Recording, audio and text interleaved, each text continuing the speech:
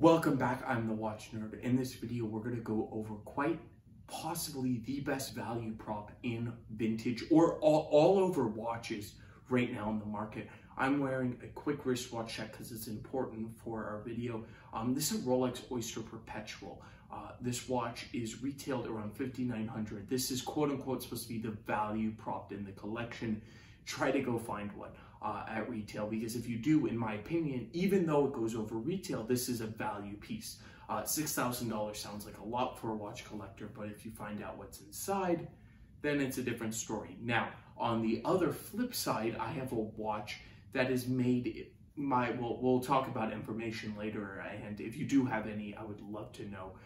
But this watch, in my opinion, is made between 1913 and 1918. Could be even predating that, but I would love to see. We're going to flip into it here.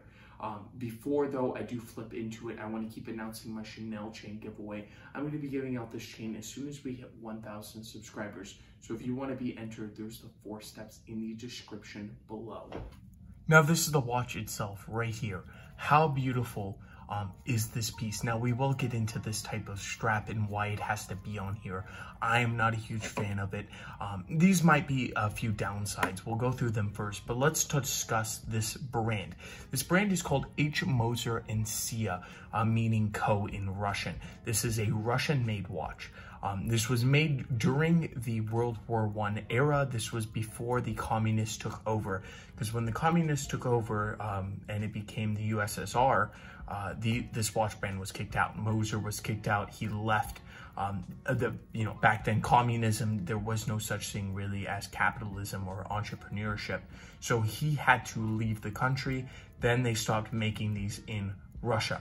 But while they were making them in Russia, they made them pretty much mil spec, and we'll discuss that because there's a little notch here, and I believe it's called a marine.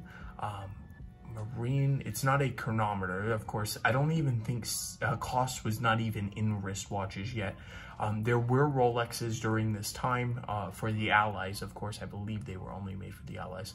And this was, of course, made for Russia, who was fighting on the Allied side during World War I and World War II, actually. But this particular piece is just amazing.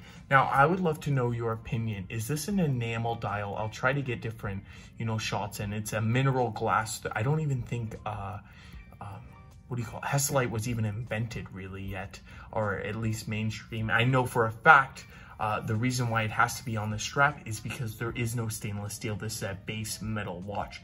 You might be saying, why the Watch Nerd? Why do you recommend it as a high quality watch if it is not stainless steel? I thought all watches that were high quality or, made to a certain standard would be stainless steel. And I thought that too. But then I started doing research on this watch. Stainless steel was not invented until 1913, I believe, for the British submarines, or it was the British cannons. It was something got to do with the cannons. I did not time this watch too. It's actually set to 1010. That is actually hilarious. But the story goes back to the British, and they didn't use it until wristwatches till the 1930s. So you literally had to buy either this or a precious metal watch. That's why Rolex, of course, used sterling silver. This does not. This chooses for a base metal alloy. It does turn the wrist green. I do not recommend it if you have a base metal allergy. Everybody's slightly different, but I do have a horrible allergy. I tried a different one of these on, and it turned my whole wrist green. The crown is beautiful, and it is winding. I will actually let you hear it really quickly. Beautiful sound. And you also can change the time, I tried setting the crown, but these old ones, I guess it's a mil spec. You can technically call it a mil spec because it met all the standards back then, but you can change the time here. If I do you have to put pressure on a button, and that's how you would change the time. Yes, it's not the easiest or most convenient, but back then, I assume soldiers needed to set the time and have it stay, because there were, they don't want the chime changing. It was a military tactic, and that's really what started this whole trend off here. It does open up. It has been serviced by the last owner. I don't want to open it up. I haven't yet. But I could pop in like images of these type of movements. They did make movements for Omega, Moser, and Moser right now is, you will not buy a Moser this cheap nowadays. Moser's, I believe the entry level is 17,000 or 14,000. That is their entry level. That you have to realize that most brands, including the one I'm wearing, you know, are way less than that. This is a very exclusive and luxury brand nowadays. Back then they were actually used for military specs. And let's get it up just slightly closer. You can tell that the hands are actually blued. This is not painted blue. These are real blued hands. This is all original as far as I can tell. Beautiful case, and it has been, I guess, a little bit refinished, the case, because of the service. I don't mind that. I prefer it actually in functional condition. I prefer the movement working than, you know, a very bad, poor condition. And you can hear the tick. I mean, it is a loud tick. So I like that. Some people maybe not, because it is not stainless steel, so it has a louder tick. Let's throw it on the wrist really quick, and I will show you how beautiful it actually is. So here it is on the wrist. This one is 37 millimeters. Yes, maybe it's not the most modern day looking watch, but it is beautiful. And you know, it really is a conversation starter. If somebody sees this unusual trenched lugs, things like, you know, you never see, you can't change, forget about sizing the lugs, because you cannot change it. You literally have to cut the strap or glue it or buy a strap like this. Those are the only ways you can get a fit with this type of thing. And I had to wait a long time. I bought the watch without a strap, and then I had to get a strap for it.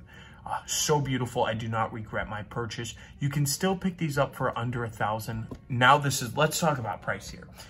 If it is an enamel dial, please, if you are a vintage expert or a Moser expert, comment down below. This is not my #1 field right here. I do know a lot about watches. I particularly do know a lot about Rolexes, but Moser, I have been doing crazy research, especially because this is my own personal piece, I do have to say.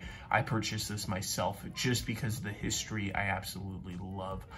And look how clean this dial is. There's a little water damage, as you can see, in certain areas. I mean, over 100 years old, you can't ask for everything, but there's no cracks in this. It's either porcelain or enamel. The way the light plays with it is just unbelievable. It's just crazy beautiful. And I'm I do not regret this purchase at all. I did pay a lot though for it compared to other ones, but I paid for the bigger case and a bunch of other things. So in the outro, I just want to say this watch is highly underrated, in my opinion. These type of, you know, field, I guess it's a field watch. I do not know what that dial is. I have no idea. I think it's enamel. I'm pretty, like 90% sure. It might be something else. I would love to know. The system is just incredible. The accuracy, honestly, it hasn't been bad. One time it did stop with me, a couple times actually, probably twice, but I have to change the time. That's pretty simple. I mean, it's not a lot to do. And it has been super accurate with me. I'm very lucky. It has been serviced very recently though too.